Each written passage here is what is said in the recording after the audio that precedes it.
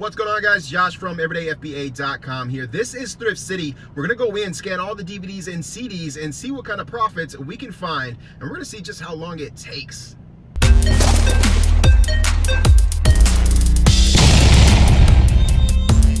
All right, guys, let's see what's going on in this Thrift City. Now, I'm in here maybe once a week. I don't come here that often, but I do come in, and they do have some good stuff here. The media section is pretty decent. Tons of CDs and DVDs today, so the shelves are looking pretty good. So we're going to go through here, and we're going to scan all of these CDs and DVDs. I'm going to set a timer and see exactly just how long it takes me to scan them, and then we'll see what I find. How many units do I end up walking out of here with? So let's get to work. Let's set that timer, and let's go.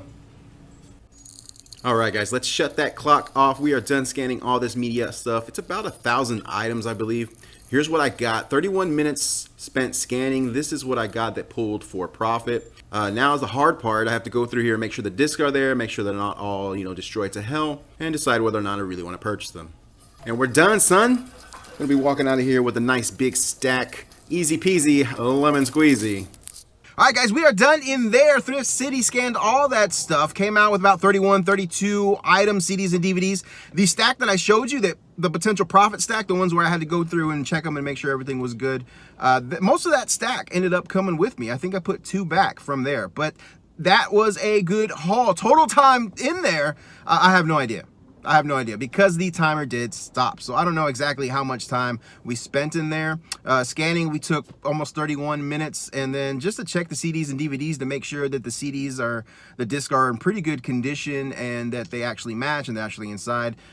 Maybe 5 minutes, 10 minutes at the most. So let's just say 40 minutes. I was in that store for 40 minutes for a potential profit of a minimum of $150. But definitely it's going to be way, way more because I'll show you just a few of them. Here are 3 DVDs that I'll show you real quick, and you can see the data behind them on those profits. Here's one, good profit there. You can see it right there. Here's 2.